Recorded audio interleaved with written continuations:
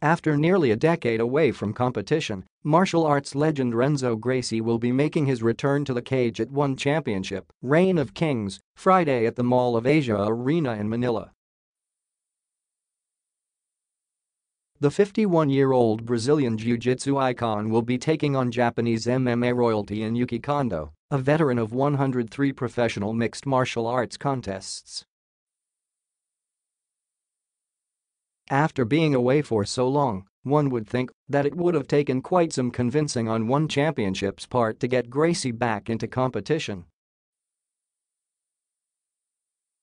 On the contrary, One founder and chairman Chatri Sityodtong reveals that it actually didn't take much to get Gracie to return.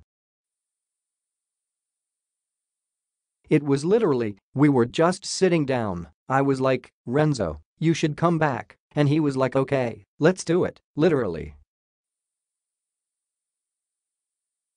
Maybe One promised Gracie a massive purse that he couldn't turn down. Nope, not even. I was like, how much do you want? And he goes, I want nothing, I want $1. And I said no, that's not fair, Sityodtong continued. Anyway, we're giving him a huge check, so don't worry, we're taking good care of him. So what made Gracie come back? He says it was simply love. I have everything that anybody could ever dream of, but most people only see money. When Chatri asked me, how much money do you want for the fight? I said I want $1. I'm doing it because I love it, Gracie said during the Reign of Kings press launch, Tuesday. It was my dream to fight Kondo back in Pride. It's a dream I had 20 years ago, and thanks to One Championship, this dream will come true.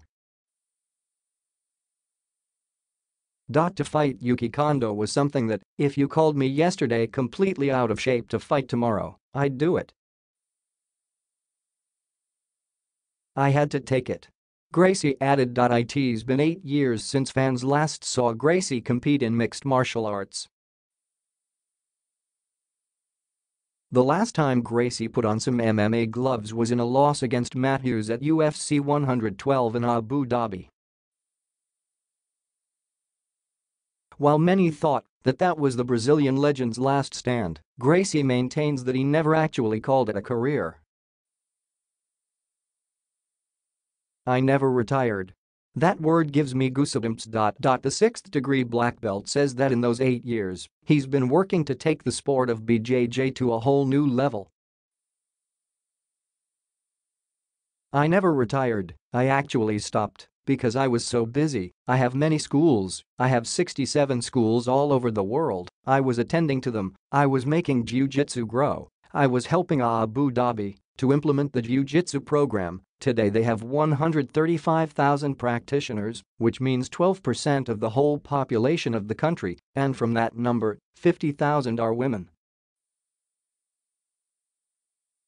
I was helping jiu-jitsu grow, I wasn't sitting, watching TV and eating chocolate, I was working towards jiu-jitsu, towards martial arts.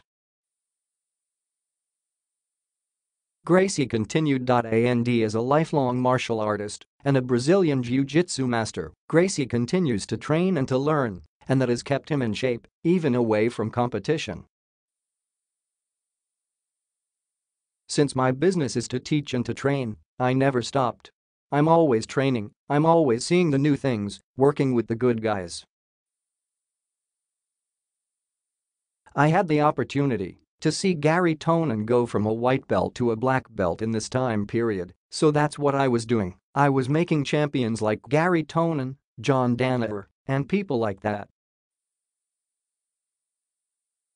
Tonin, of course, is one of One Championship's newest lightweight acquisitions, while John Danaher is the BJJ coach of two-division UFC world champion Georges St. Pierre.